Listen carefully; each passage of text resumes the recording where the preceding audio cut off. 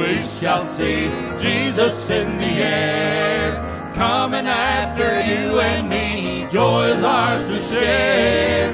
What rejoicing there will be when the saints shall rise, headed for that jubilee yonder in the sky. Well, what a day of singing, what a day of shouting, shouting on that happy morning when we all shall brightly rise. What a day of glory, glory, glory, hallelujah, glory, when we meet our blessed Savior yonder in the sky. It seems that now I almost see all the saint and dead rising for that jubilee that is just ahead. In the twinkling of an eye, changed with them to be all the living saints to fly to that jubilee. Oh, what a day of singing, singing, what a day of shouting, shouting on that happy morning when we all shall brightly rise. What a day of glory, glory, glory, hallelujah, glory, when we meet our blessed Savior yonder in the sky. Now when with all that heavenly host we begin to sing, singing in the Holy Ghost, how the heavens will ring. Millions there will join that song, with them we shall be, praising Christ through ages long, heaven's jubilee. Sing it with us. Oh, what a day of singing, singing, what a day of shouting, shouting on that happy morning when we all shall rise. What a day of glory, glory, glory, hallelujah, glory, when we meet our blessed Savior yonder in the sky. Now I said, oh, what a day of singing, singing, what a day of shouting, shouting on that happy morning when we all shall brightly rise. What a day of glory, glory, glory, hallelujah, glory, when we meet our blessed Savior yonder in the sky. Praise the Lord. Remain standing, please. Please remain standing for prayer. It's good to be together again tonight on this Tuesday evening of revival. God is stirring hearts. And I've been thinking about that verse today. 1 John, the 3rd chapter, where it says, behold, what manner of love the Father hath bestowed upon us, that we should be called the sons of God. Have you ever thought about what a privilege it is to be called a son of God or a daughter of God? To belong to God and all that He has for us? And He's got something good for us tonight.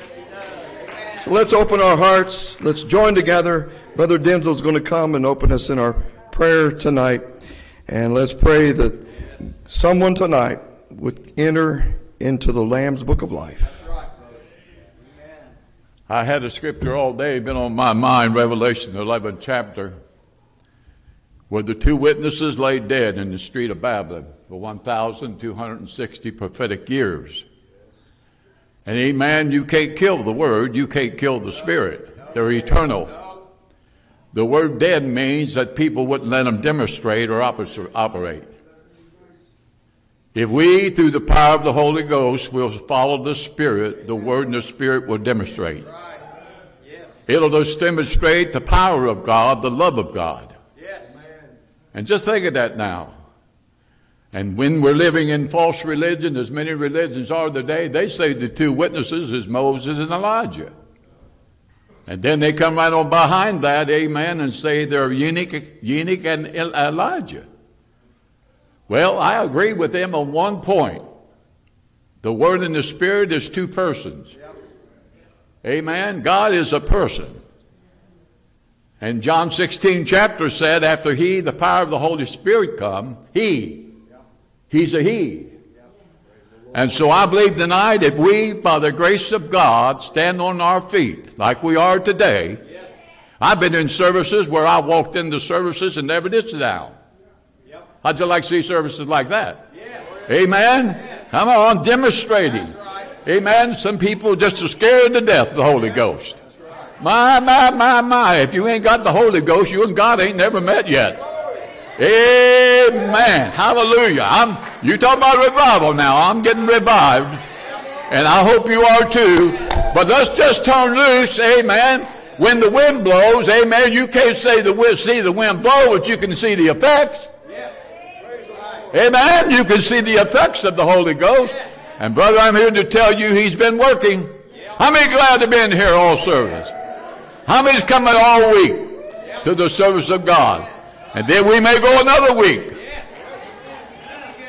But every unspoken prayer request tonight, those that are sick and afflicted in body, I just wondered today, when I was coming up the road, coming home, when's going to be my last message? When's it going to be my last worship? But you know what? Here's my favorite scripture. You can take this and put it in the bank. I don't care what kind of trouble you're going through, what circumstances of life, what kind of sickness you're going through. And there's a vast difference, and I believe and I know. Well, the devil believes in fear and trembles. You ain't getting off his base too much if you just believe. But brother, I know that all things work together for good. Amen. To them that love according to his purpose. And you know, when I read that years ago, here's what I said. Just take me, Lord, and do what you want with me. Isn't that a wonderful way to feel? Father, we look to thee again tonight. We certainly thank you for every blessing that you've given us, Lord. The service is gone. Last night, Brother Kenny preached a wonderful message, and we loved him. And we told him we loved him. And Father, we told him by the grace of God that we need resurrected by the grace of God. And our Father, we pray tonight through faith. It is the gift of God, not that anyone should boast. For we're saved by grace through faith. It is the gift of God. And our Father, we come to you tonight, amen, for our brother Jack going to preach the message. We pray that you would overshadow him. Amen. Touch him, our Lord. Let him be free tonight. If anything will come to hinder, we put a rebuke upon that. And our Father, we believe that if there's someone unsaved tonight, we pray that you would move in the service and, amen, bring conviction on that heart. And then, our Father, we that are saved, amen, we worship you in spirit and truth. And without the power of God's Holy Spirit, there is no worship. So we pray tonight of those that are sick in body, amen, overshadow them tonight and touch their body and give them strength. For we know that, amen, if we ask you through faith in the Word of God, it's the only thing will ever please you tonight. Amen. If we worship without faith, amen, there's no worship. But through the power of the Holy Spirit, the Spirit of God, amen, will touch the Word and, amen, reveal unto us what you think of us tonight. We're so thankful tonight, amen, that our sins has been passed and gone from the east and the west sea and never no more to be remembered upon us. And through the power of your resurrection, we believe through faith that the same power that raised you from the dead, it's the same power tonight that raised men and women from the dead state of sin, and by one Spirit, we're all baptized into one body, and we're a member of that one body. So we thank you tonight for every blessing from the past. And Lord, we're in a new service tonight, and you're a great high priest to be touched with the feeling of our infirmities. You're, amen, standing in the midst of the golden candlestick, amen, and saying, let whoever will come and call upon the name of the Lord, and they shall be saved. So we pray tonight for every effect, amen, there's in the cause. Whereas people here tonight may be sick in body, amen, be lost, but we believe that God, you move upon them, and we lay hands upon them, and they shall recover. This is what we believe tonight. This is what we stand on. The one body, the one faith, the one Spirit, the one baptism. And when we go looking at two things, amen, we'll go into confusion. But you are the same tonight, yesterday and day and forever. So we'll step in the background, give you the praise for all the blessings you've given us. And that's what we come for tonight, is to, amen, yield to your Spirit, amen, and give you praise tonight. And you said you'd be lifted up, you would draw all men nigh unto you. So in the name of Jesus, we pray that you would have your way, and we'll thank you for it.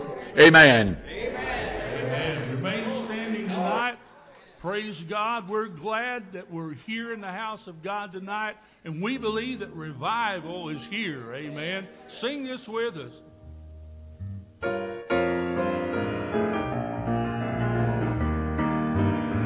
All over this land, all over this land, get ready. God's gonna send revival all over this land. We're gonna be marching to victory with power in our hand. God's gonna send revival all over this land. Where two or more are gathered in His name, there He said He would be. Right here in this very room, all of us agree that He's the only mighty one, and we need His power to stand. We believe God's gonna send revival all over this land. All over this land. All over this land. Get ready. God's gonna send revival all over this land. We're gonna be marching to victory with power in our hand. God's gonna send revival all over this land. Like a fire out of control, sweeping across the plain, God's gonna pour down manna just like a thunder shower of rain. A mighty rushing wind will blow and He waves His mighty hand. I know God's gonna send revival all over this land. All over this land. All over this land. Get ready. God's gonna send revival all over this land. We're gonna be marching to victory with power in our hand. God's gonna send revival all over this land. Hallelujah, thine the glory. Hallelujah, amen. Hallelujah, thine the glory. God's gonna send revival all over this land. All over this land. All over this land. Get ready. God's gonna send revival all over this land. We're gonna be marching to victory with power in our hand. God's gonna send revival. God's gonna send revival. God's gonna send, God's gonna send, God's gonna send revival all over this land.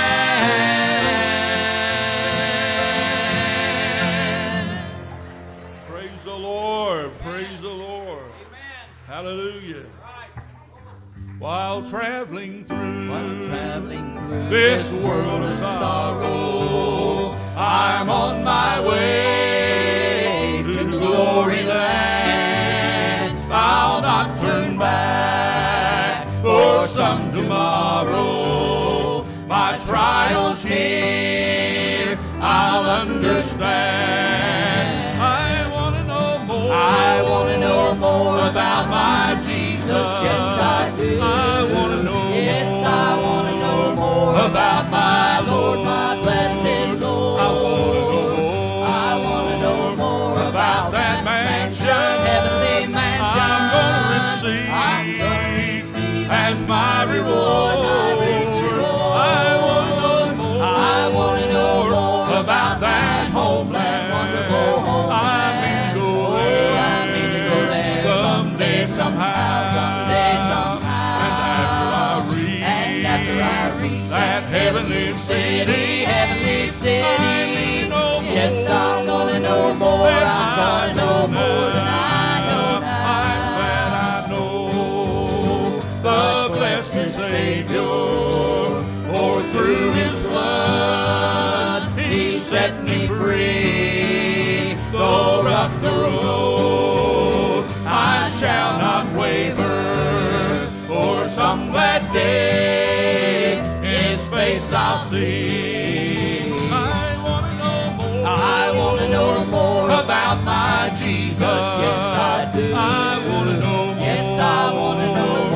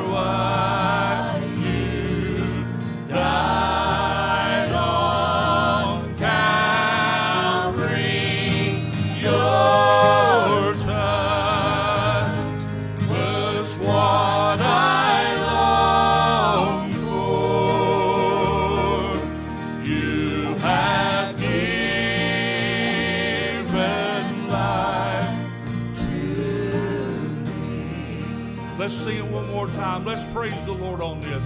I will serve thee because I love thee. You have given life to me.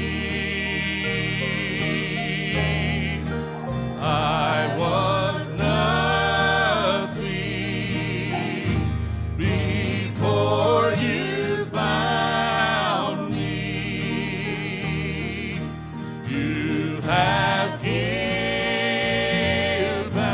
life to me.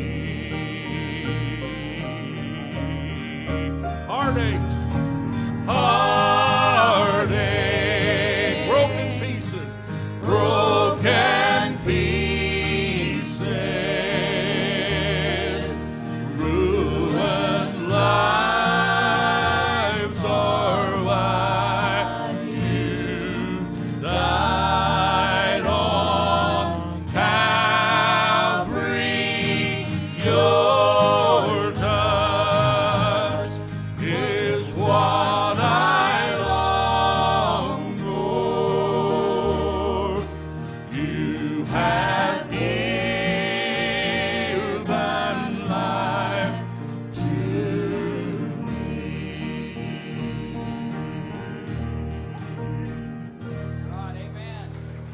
Praise the Lord, praise the Lord.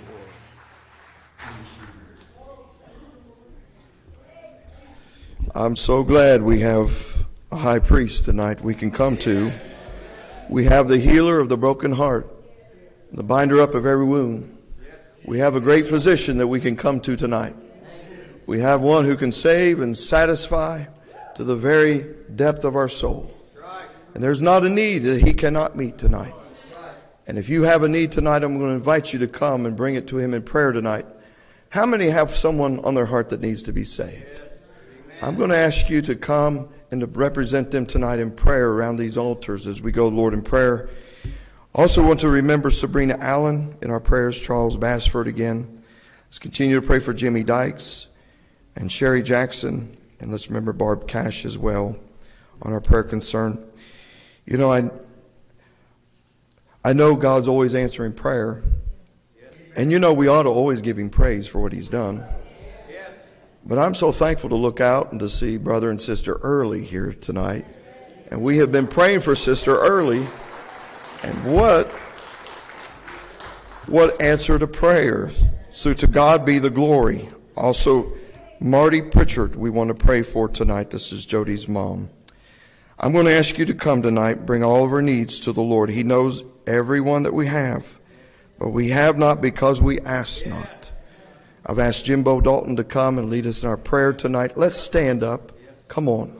Come. Gather around the altars. Let's pray for this revival tonight. Let's pray that God would take us a little deeper into the things of Christ.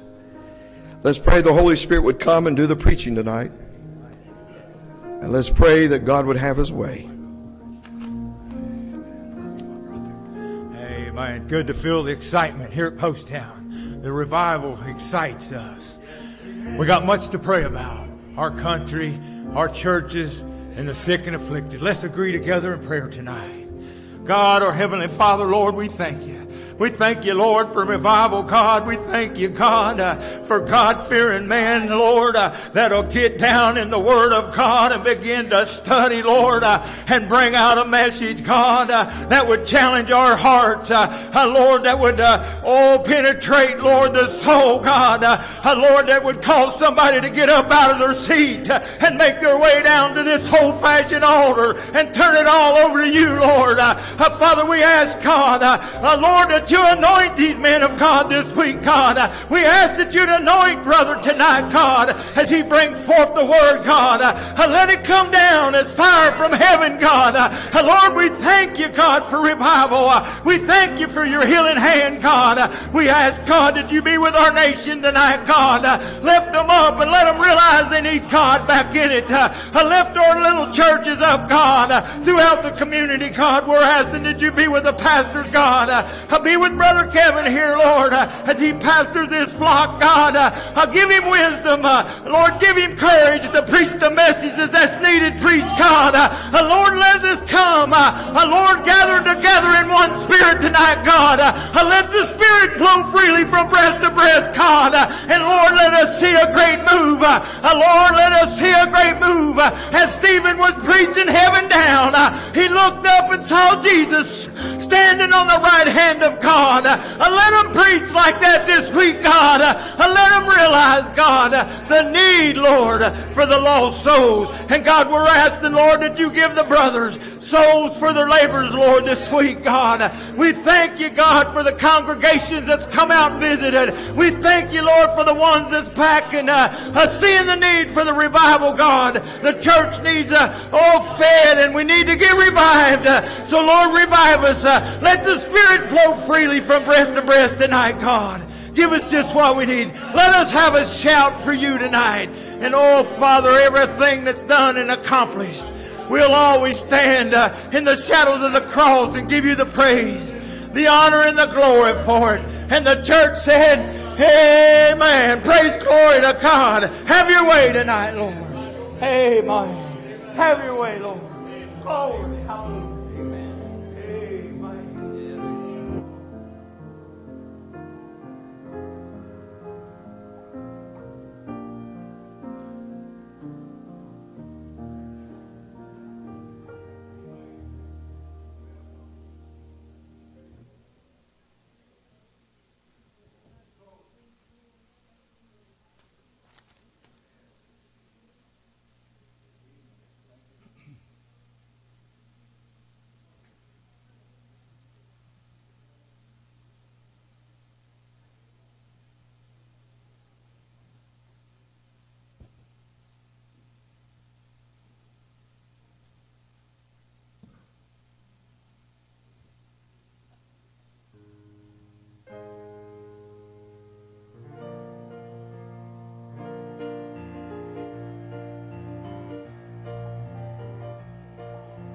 Take off this old earthly man when Jesus calls my name. These bones have been a prison filled with suffering and pain. But I'll leave it here, and to the dust it shall return. I won't be a slave to this house of clay when I hear Jesus say, well, rise up, my children, it's time to come home. Wake up, my children, you've been asleep too long.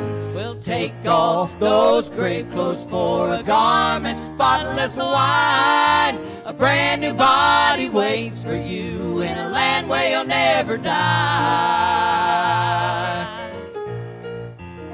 Well, I've stood at the graveyard where they lay my loved ones low, knowing that for sure in this ground I too must go. But when I do, don't weep for me, 'cause I'm not gonna stay. On resurrection morning I'll get up when I hear him say, well, rise up, my children, it's time to come home. Wake up, my children, you've been asleep too long. Take off those grave clothes for a garment spotless white. A brand new body waits for you in a land where you'll never die.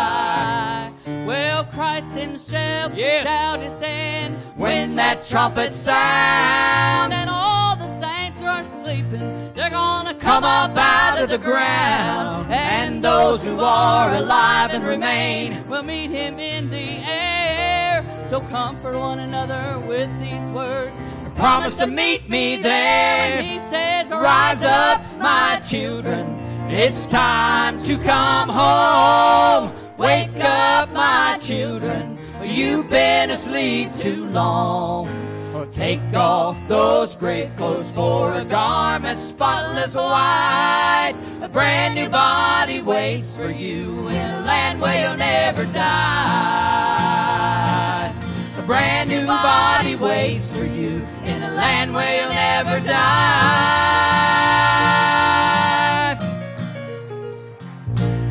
Right. This is kind of becoming one of my favorite songs, and the reason it is because it reminds me of the day I got saved. I tell people this sometimes. I've been saved now almost 40 years this June, and I'm 65, and 40 of that I've served the Lord.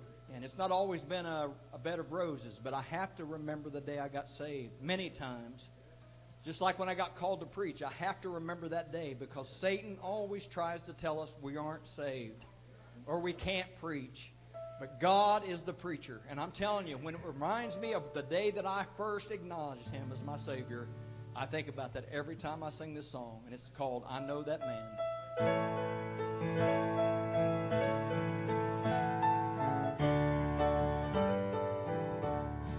I know that man who walked among thousands and taught by the shore. Oh, and I know that man who John baptized and Peter called Lord. Well, I know that man who fed the hungry, and I know that man who gave to the poor, and I know that man who called Lazarus' name, and up from the tomb Lazarus came forth. I know that man who walked on the water, and I know that man who calmed the sea, and I met that man at an old-fashioned altar. I met him one night on my bended knees. He changed my life and set me free. Thanks be to God, He now knows me. I'm glad I can say I met him one day. Yes, I know that man. I know that man who touched Bartimaeus and his sight returned.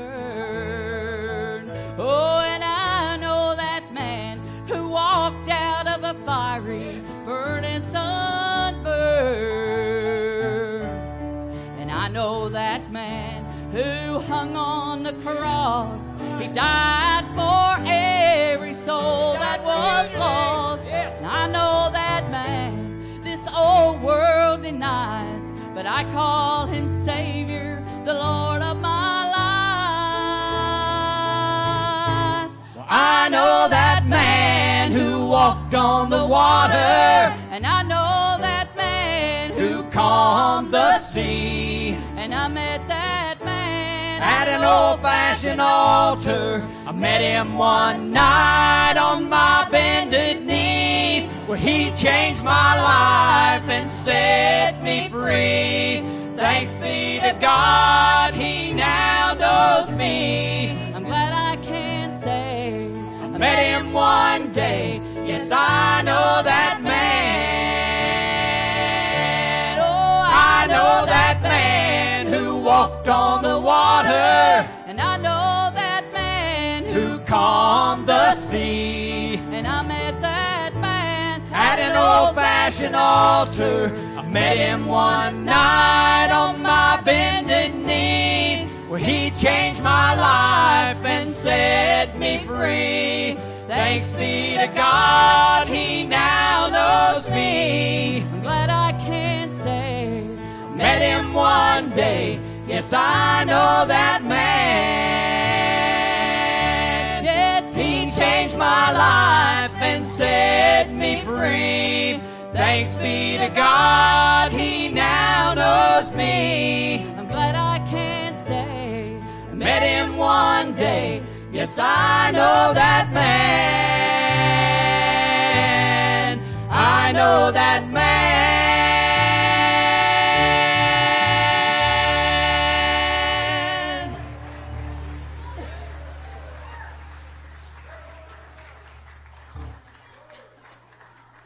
I want you to really listen to this song tonight. I didn't tell them what to pick out. They asked me what I was preaching tonight, and I said, I don't want to do that. I want you to just pick out the songs that we're going to sing. And I'm so glad they picked this one out, because it does go right with my message tonight. God has been more than faithful to me. When I let him down, he never lets me down. And this song just simply says, my God is so faithful. And I want to hope and pray today, if you don't know him tonight, listen to me. If you don't know him tonight, listen to the message. Listen to this song. Because I'm going to tell you something. He's the dearest, most precious friend. People let me down, Brother Kevin, but God is faithful. And I'm thankful for that. So you pray that while we sing this today. Well, I've made promises I could not keep. Oh, and I've said some things that I didn't mean. And with good intentions, I've given my word. And when it fell through, well, it caused much hurt. Then I met a Savior who said, trust in me. Oh, I'll never leave. Where you are, there I'll be. And he's always been there, right by my side. He stood the test of time. My God has been faithful. He's always the same. Though I have failed him time and again, his love remains. He is unchanged. Though I may stumble and cause him much pain, he's always there. When I call his name, my God is true. My God is able. My God is faithful. Well, just ask Abraham and Sarah, who were promised a child. Oh, and it seemed impossible, God gave them a smile.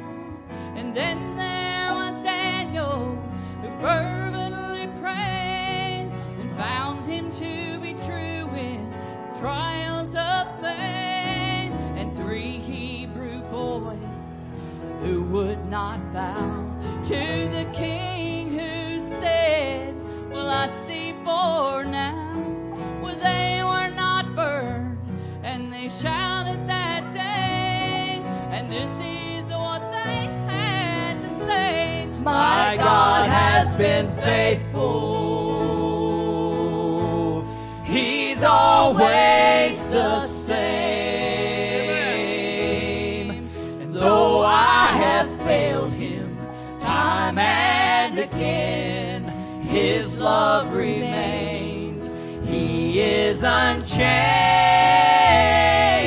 Though I may stumble and cause him much pain, he's always there.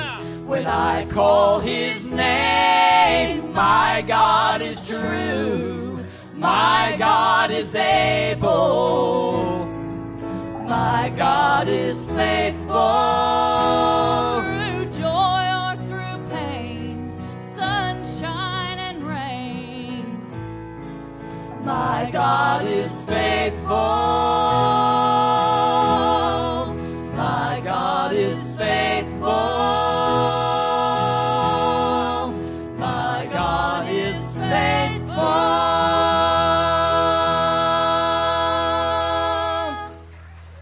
Amen.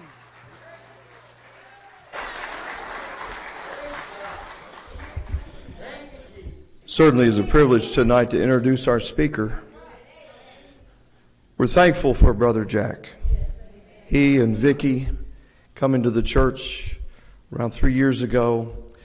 And you know, as I look out and see what God's been doing, it's a special thing. God has brought folks together here at Post Town.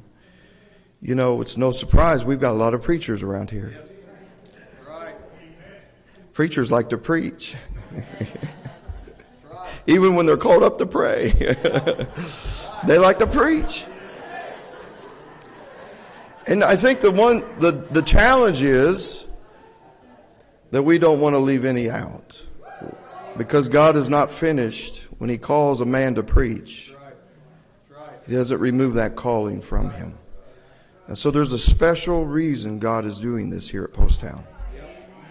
We have almost close to 10 here. I have watched Brother Jack over the past 3 years. He and I, and our relationship is really bonded. And I've seen his heart. He loves the Lord. And he wants to serve the Lord faithfully. He told me in the office as I was getting the mic on him tonight, he said, "I'm nervous." I said, "That's good. That's good." I think Sister Prophet told me every time they sang, she was nervous. When you stop getting nervous, that means you're depending upon yourself. So he's dependent upon God tonight. Let's pray that God will use him. Let's welcome Brother Jack.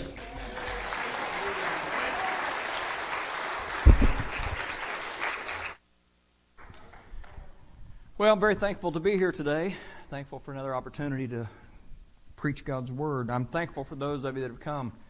I saw something Brother Tim posted this week that kind of goes along with my message today. You know, back when I was a kid, I went to a little church on Route 4, and every time somebody had revival, we all attended. It wasn't just that church. We've got away from that, and I'm glad that he posted that, because we do need to set aside our differences and come together and one mind, one body, one purpose for one reason, and that is to lift up the name of God.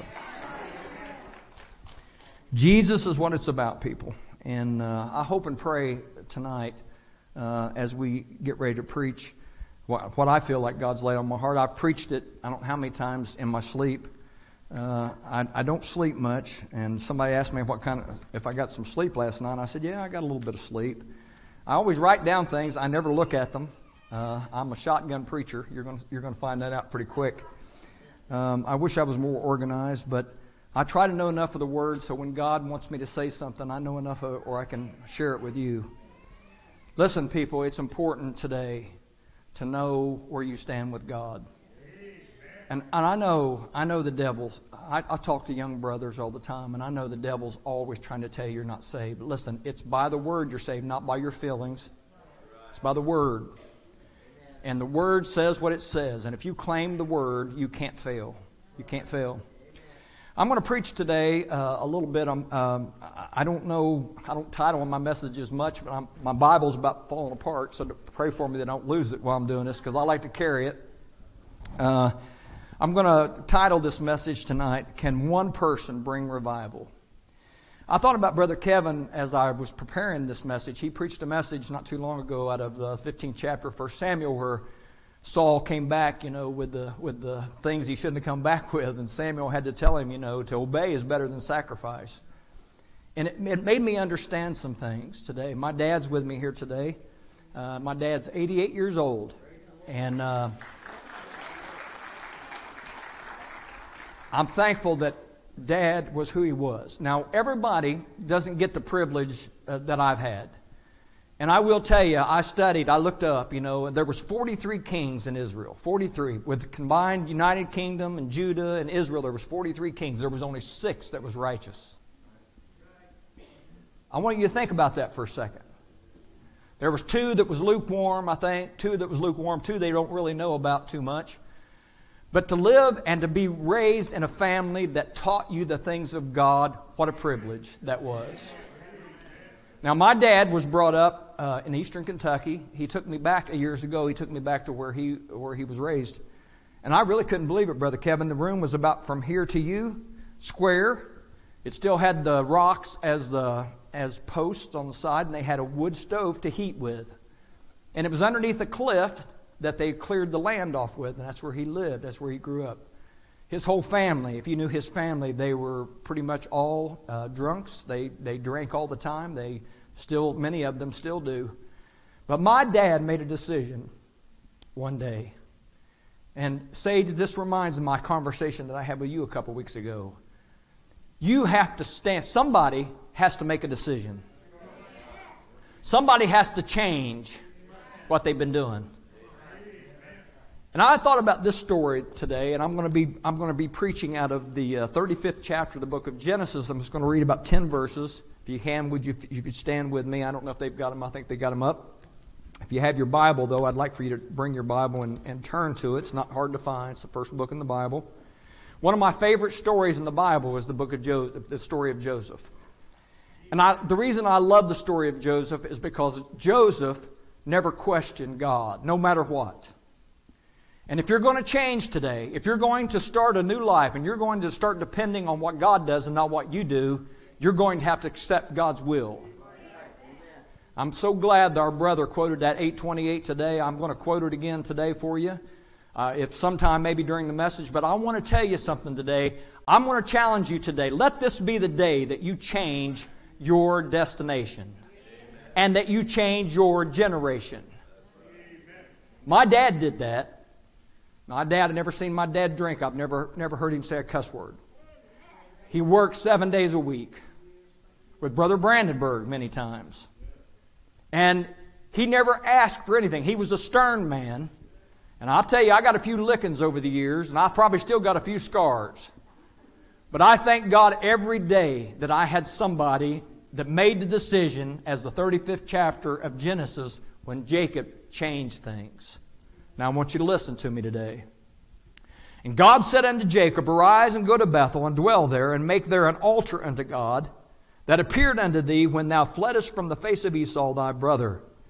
Then Jacob said unto his household, now this is the meat of it. Then Jacob said unto his household, and to all that were with him, Put away the strange gods that are among you, and be clean, and change your garments.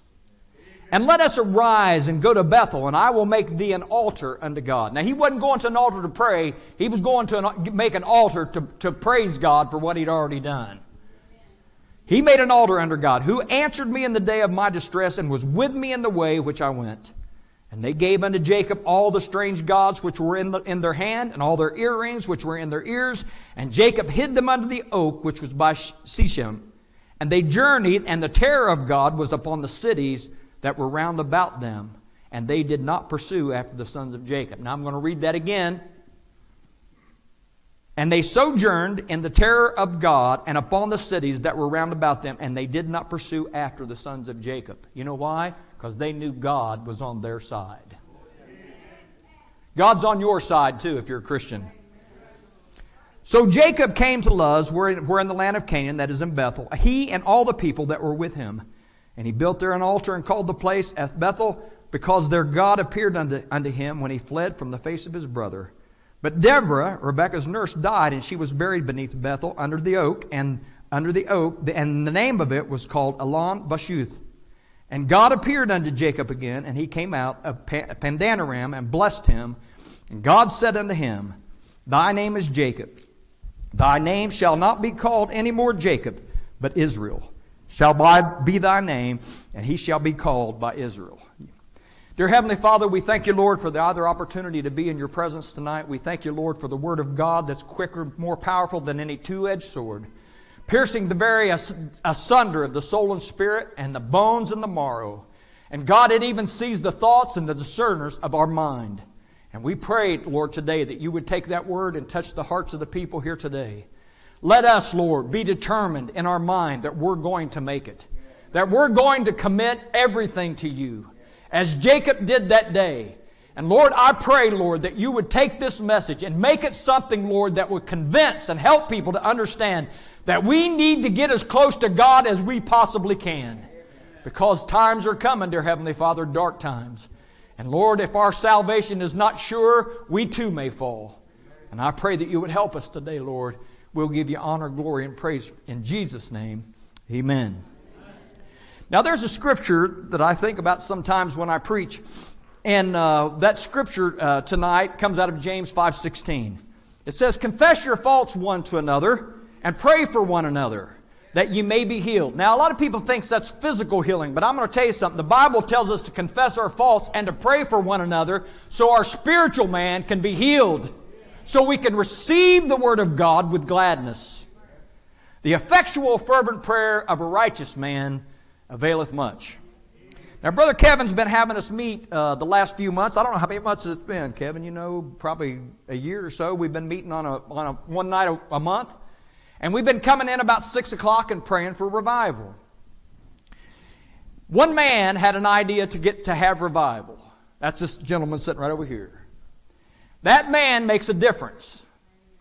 I'm saying in Joseph's life, in the 35th chapter it talks about Jacob, in the 36th chapter it talks about Esau, and in the 37th chapter we find the start of Joseph's life. Joseph was a man that was settled on his salvation. Now, he was 17 years old when he dreamed his first dream, and he made the mistake a lot of people do when they're young. He went out bragging about what God had given him in his dream. And it made his brothers envious of him. And because of that, they conspired to sell him to the Ishmaelites. And most of you guys know that. You know the story. They sold him to Potiphar's house. They took him to Potiphar's house. He prospered. The Bible says that Joseph prospered at Potiphar's house. Now, the reason I'm saying that is because if you're steadfast and unmovable and ever abounding in the work of the Lord, He will bless your life and He will prosper your life no matter where you are. He was prosperous at Potiphar's house. And again, Satan come on the scene, as he does many times, and he came on the scene, and before you know it, his Potiphar's wife had claimed that he had abused her, and they threw him into prison. He stayed into prison for the next 13 years of his life. He was in prison, and he was doing the same thing that he always done, and he gave God the glory and God the praise no matter where he was. Now, the Bible says that God blessed him there too. And he became in charge of all the prisoners. That's a big shock. He became in charge of all the prisoners. And I'm saying today that Joseph became a leader no matter where he was. You know why? It's because that he depended on God's Word and God's work, and no matter what condition, as Paul said, that he found himself in, he was content. After he left there, the Bible plainly tells us that the butler and the baker had dreams. He interpreted them. They went back. The butler got restored. He forgot about Jacob. And if it was me and you, we'd have said, "Where are you, God? I done what you told me to. Where are you?" I'm going to tell you what he did. He was steadfast and unmovable. And the Bible tells us that after a period of 2 years, the Bible says that they brought him out because Pharaoh had a dream too. And he couldn't get anybody to interpret that dream. But they heard a man named Joseph. I'm going to ask you something tonight. Does people know you in your neighborhood? Do they know your name? Do they know what you stand for? Do they know where you are on Sunday mornings? I've said this many times in my life. If anybody wants to rob my house, they ought to know exactly when I'm gone. I'm gone on Sunday morning, I'm gone on Sunday night, and I'm gone on Wednesday night every week. That's one thing I like about Joseph. He never wavered. He knew exactly what to do every time. And I'm telling you, when he got to Pharaoh and he interpreted his dream, he put him in place that one man saved a nation because of his obedience to God. I'm going to talk to you just a minute today about something.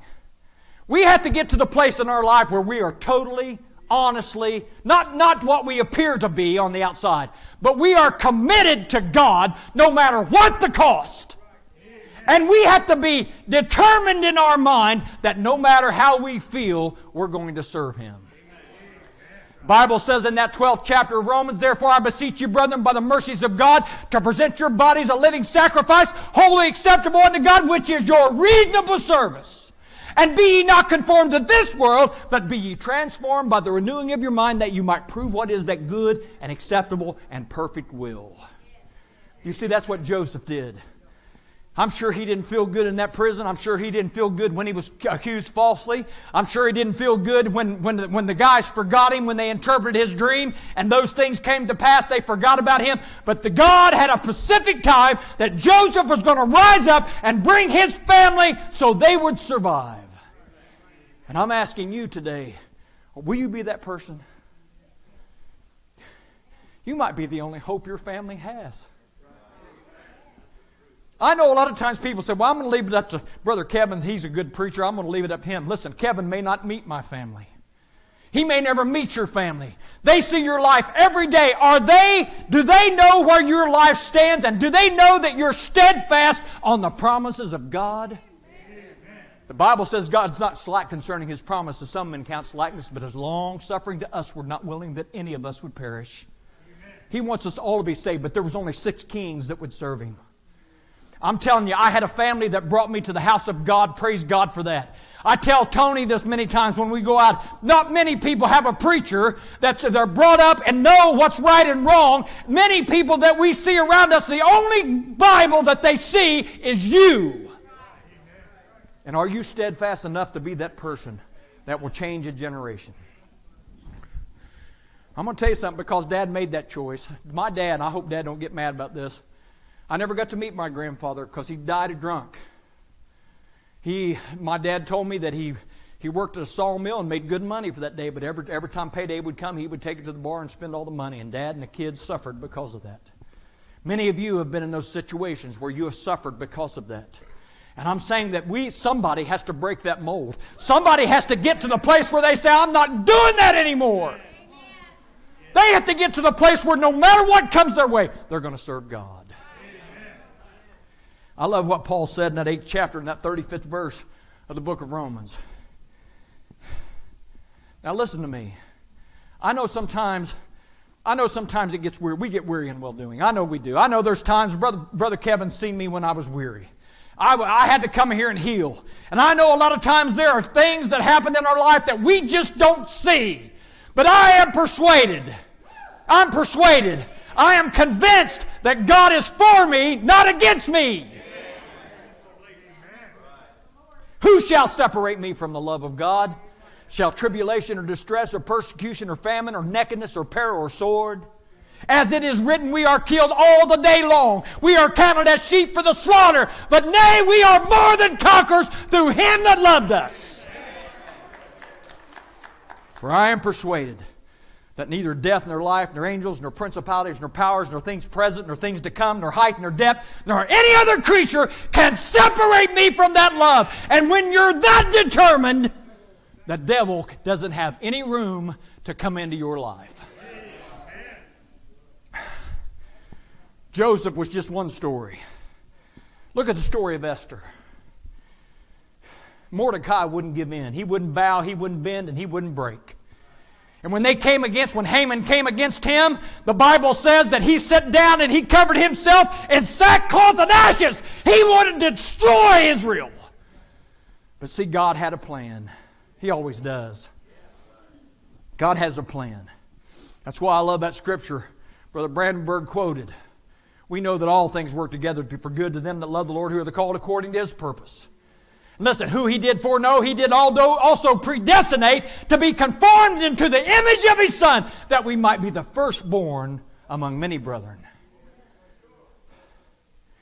And who He did predestinate, He called. But He called me. And those that He called, He justified. And who He justified, He glorified. And I'm saying to you, what are we going to say to those things? God be for us, who can be against us? Esther went before the king. Ahasuerus is his name. I don't know if I pronounced that right. I hope I did. But I'm saying that she went before the king. Listen, and it was dangerous to do that too. You didn't go into the king's presence unless you were summoned to come in. But I'm telling you that Mordecai needed someone to stay on his behalf. And you know what happened? God came on the scene. Haman got hung where Mordecai was supposed to got hung. God cleaned that act up. Then you got Nehemiah.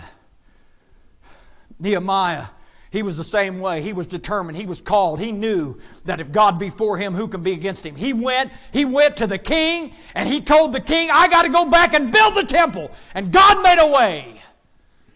And I'm going to tell you something today. When I look at that 11th chapter of Hebrews, I think about those things, and I won't read it all today, but I think about the book of Hebrews and how it talks about all the saints that have went before us. I'm going to tell you something. If you ever get discouraged because you think you're the only one that's went through something, then go in and read the Bible. You'll find out you're not the only one. There are people out there that have went far more, beyond far more than I've ever went. So why should I get discouraged? Why should any of us get discouraged? We live in the greatest country. I don't like what's going on in this country, but we still live in the greatest country in the world. We have the freedom to come and to be able to fellowship one with another. We're able to change our minds if we want to and react to that. God has overly blessed us. But you look at those saints in that 11th chapter, when it starts off with the sacrifice of Abel. And then it goes on and it talks about Noah and it talks about Abraham and it talks about Sarah. But at the end of that chapter, it said there were others that were sewn asunder. They were cruel to them. They were sewn asunder. But the Bible says in that first verse of that 12th chapter, it says, wherefore, listen to me. Now I'm going to tell you something. Now, you don't realize this. We are also compassed about by so great a cloud of witnesses. Let us lay aside every weight and every sin that so easily besets us and run the race. Run the race that's set before you. Looking unto Jesus, the author and finisher of our faith. Who for the joy set before him went all the way to the cross, despising the shame, and sits down at the right hand of God, making intercession for you and I. Why should we be discouraged? We sing that song. Why should we be discouraged? We shouldn't be discouraged because we got a God that's going to pull us through. And I'm going to tell you something today. God wants you to know tonight. You may. People say, well, you know, I'm saved. And listen to me. If you're saved, I'm going to be bold here. I don't have the pastor here, so I don't have the answer for this, maybe. But I'm going to be bold here. Whether you get mad at me or not, I'm going to say it. And I'm going to tell you what.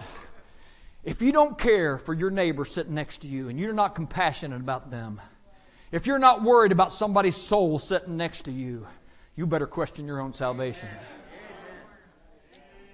Jesus came into this world to seek and to save that which was lost. He didn't come to condemn us. We were already condemned by the law. But He came to seek and to save us that which was lost. And I'm saying that if we are determined in our mind and we are persuaded that we are a child of God, that we ought to love our brethren better than we love ourselves. Paul said in that second chapter of Philippians in the 4th verse, he said, don't think on your things, think on the things of others. And let this mind be in you, which was also in Christ Jesus. I love that scripture Pastor quotes all the time. I think it's in 16th, I don't know, I might quote this wrong. 16th chapter, John, the 33rd verse, I think. He said, I write these things unto you because I know you're going to have trouble. There's going to be tribulation come, but be of good cheer. Listen to me, people. It's about time we start making the decision that needs to be made. This half-hearted serving God ain't going to cut it when you stand before God. You got to be determined that no matter what comes your way, no matter what the devil puts in front of you, no matter what trouble you got to go through, you got to be steadfast, unmovable, ever allowing the Lord to be done in your life, that you might prove what is that good and acceptable thing for God. There's a lot of things. I love what Tim put on there the other day about Christians. And I love what Kenny said last night too. That we need to put our little selfish things aside, what we think's right and what we think's wrong, and realize that we're put here to do one thing and one thing only, or God would call us home. And that is to go out in the highways and the hedges and compel people to come in. And if you don't have compassion to do that, you better check your own self at the altar. And I'm going to tell you something, and you probably get mad at this too, but I'm going to tell it to you anyway. When the church doors are open, there are people here that need to hear and see you. Why do they need to hear and see you? I'll tell you why. Because sometimes the devil beats them down so bad they don't know which way's up and which way's down. And they need somebody that's strong like Joseph, that when somebody comes or something comes against them, that they can go to you and say, I know you made it, I can make it too.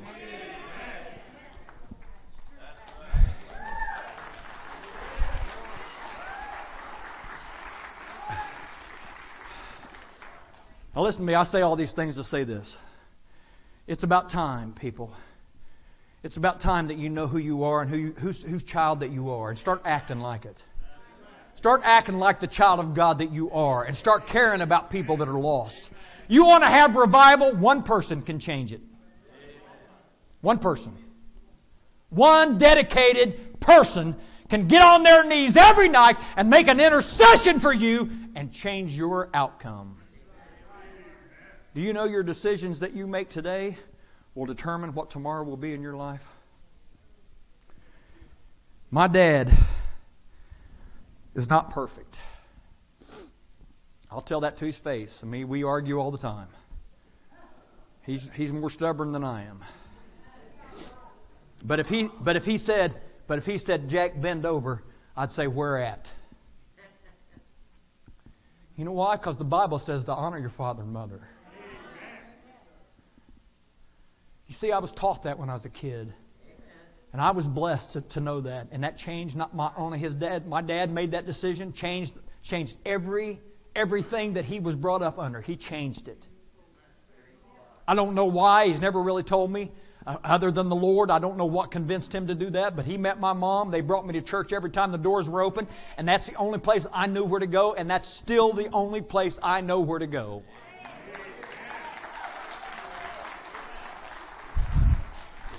Now, you may not have had that. You may not have had that privilege that I've had. That doesn't mean you can't start today. I'm going to finish with a verse here in a minute. And I want you to turn with me, if you will. It's in 1 Peter chapter 1. I'm going to finish with this today. I want you to understand something. There is something about God and how He works that amazes me every time He does it. I told every preacher in here, and I do appreciate the preachers here, and I appreciate the prayers. I know that's what got me through tonight. I was so nervous. I don't know why. I get nervous behind the pulpit. Because the Lord always comes through. But I like this. Before I read this, let me say, I always say one more thing. I shouldn't say that, but everybody knows me, knows I say this. I think it's in 2 Peter chapter 3. Peter says this. He said, I come to stir up your minds by way of remembrance, that you might be mindful of the words spoken by the holy prophets and of us, the apostles of our Lord Jesus Christ. You know why? Because we're living in a day like he's talking about, where there's going to be scoffers saying, where is the promise of his coming? Since our fathers fell asleep, things remain as they are. Listen to me. You not only need to be saved, and you not only need to be dedicated, but if you're going to win your kids and your grandkids, it's got to start with you people. My kids didn't know anything else but church because of my dad. Joseph's family were saved from starvation because of one dedicated man of God. And I'm telling you, people, you can make a difference. You think you can't make a difference, but you can. Now I'm going to read this. 1 Peter chapter 1, verse 4. Whereby are given unto us exceeding great and precious promises, that by these ye might be partakers of the divine nature, having escaped the corruption that is in the world through lust. And besides this, giving all diligence, add to your faith virtue, and to virtue knowledge, and to knowledge temperance, and to temperance patience, and to patience godliness. And to godliness brotherly kindness, and to brother kindliness charity. For if these things be in you and abound, they make you that ye shall neither be barren nor unfruitful in the knowledge of our Lord Jesus Christ. But he that lacketh these things is blind, and cannot see afar off, and hath forgotten that he was purged from his old sins. Wherefore the rather, brethren, give diligence. Now listen to me, this is the verse I want you to hear. Give diligence to make your calling and election sure. For if you do these things, ye shall never fall. Amen. Not only you people, but the people you're sitting next to. Somebody's watching your life. Somebody is looking to you for an answer that they don't know what that answer is. I think about how ungrateful his brothers were. And I can't help but think that when they realized what that dream was that they were told 17 years prior, when they came and they were saved because of that dream that he told them, I can't think of anybody that would have more remorse for their deeds than them. It's about time, people, that we start having some remorse and some humbleness and just confess our faults one to another that we might be healed. Pray for one another that we might be healed. Because the effectual fervent prayer of a righteous man availeth much. I ask you tonight, as they get a song and you stand across the building and we get a song invitation, I ask you tonight, would you make that commitment tonight where you'll say, I'm going to be the first one in my generation that's going to change things. I'm going to be that person that's going to be dedicated. I'm going to be that person that's going to not miss a service no matter how I feel. I'm going to be that person that's going to love my neighbor. I'm going to be that person that's going to reach out to my neighbor and my loved ones. And I'm going to be that person that asks for forgiveness when I need it. And I'm going to be that person that's going to be an encourager to the person sitting next to me. I'm going to be that person that can be there for somebody when they need me. I hope you think about that today. I pray that if you're in a valley and you don't know where you're at, and you don't know what God's doing, maybe you've never made that commitment. Maybe you're one of these people that just think if you're all right if you just do this and do that. Listen, if you're not pleasing God, the Bible says in that 6th verse of the 11th chapter of Hebrews, it is impossible to please God without faith. Faith comes by hearing, hearing by the Word of God. If you're not listening to the Word of God and you're not listening to good sound preaching like our brother gives, every week you'll faint. You'll faint. You need to be fed spiritually. And I hope and pray that you'll think about those things today. Will you be that person that'll step out as they sing a song? Jesus is tenderly calling you home, calling today, calling today. Why from the sunshine of love will you roam farther and farther away? Calling today, calling today.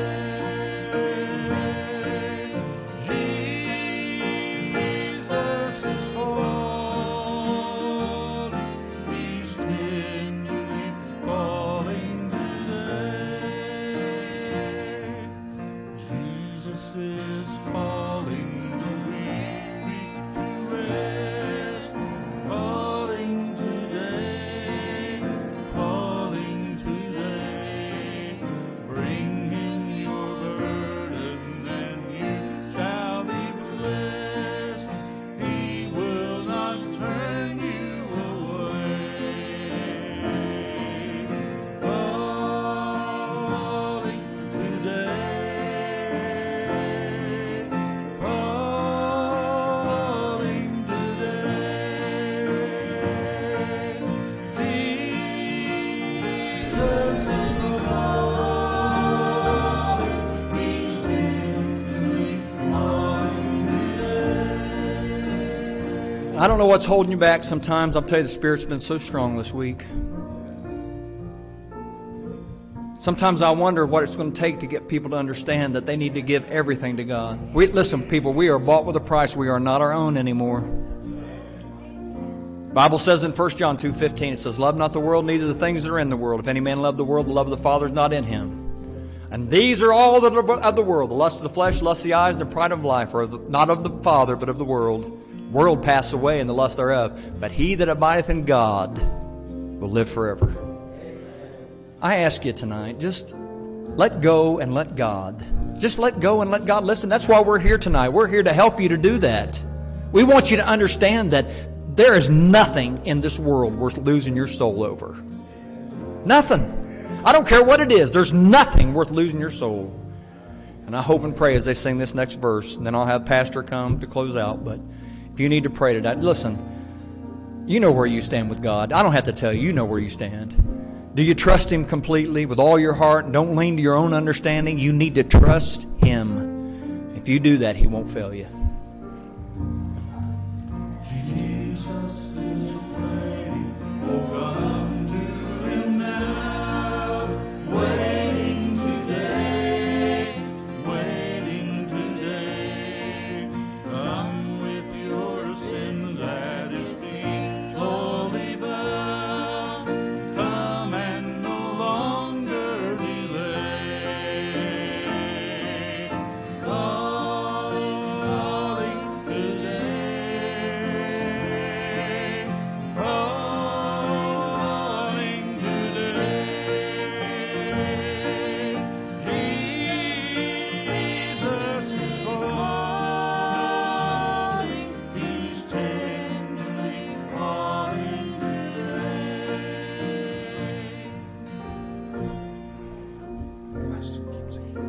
I'm going to ask you to be seated.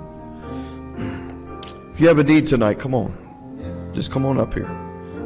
Whatever it might be, I'm going to invite you to come now. I'm going to ask some of the preachers to come. Lay hands. If you want to be anointed and pray for tonight, come on. We have not because we ask not. Our Father desires to bestow His goodness, His mercy tonight. There's hope. There's healing. All we need is found in Jesus tonight. Come on, just step out and come. Whatever it might be just between you and the Lord. And He knows about it tonight, so come on. We'll continue to sing as these are coming. Let's pray tonight. If somebody's here that needs to commit their heart to Christ, come on.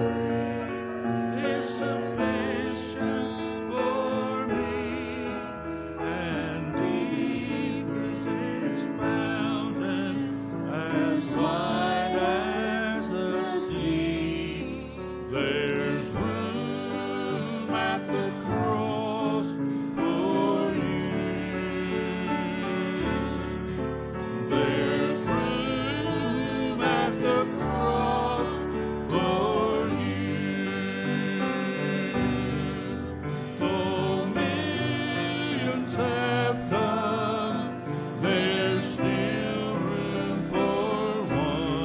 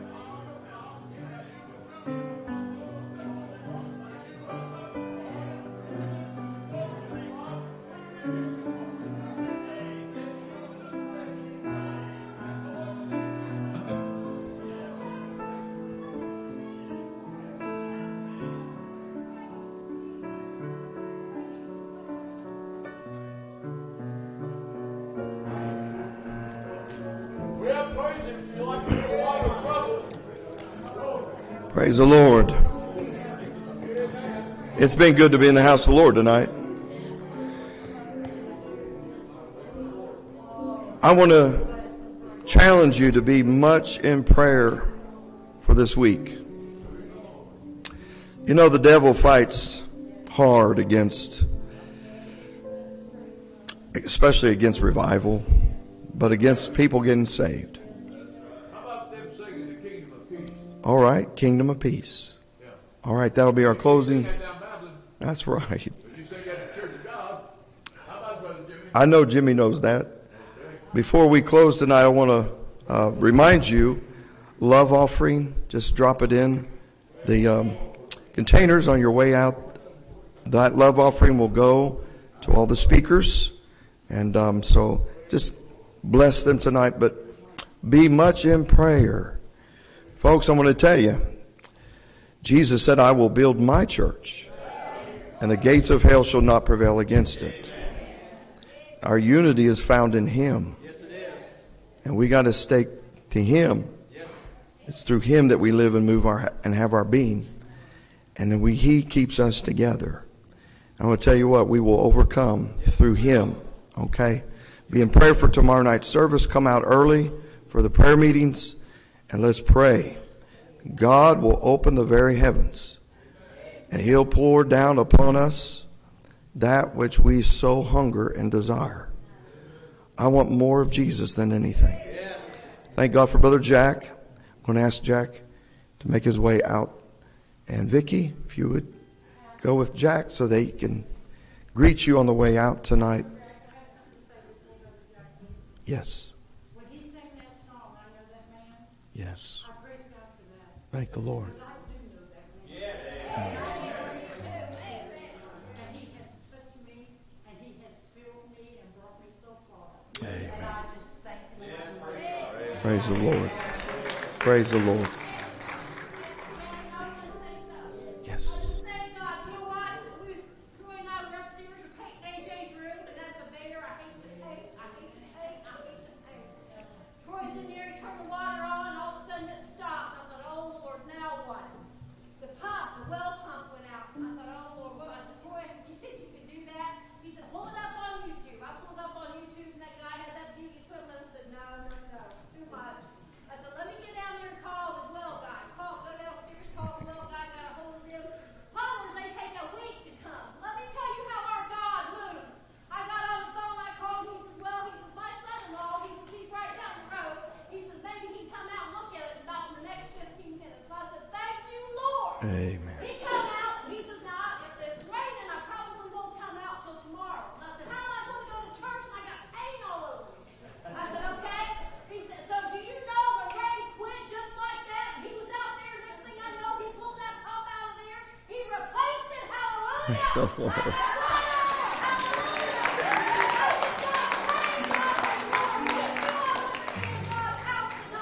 Yes. Amen. Brother Early, would you please stand and close us in prayer, and then we're going to sing this song. Go ahead and lead us in a closing prayer, dear brother.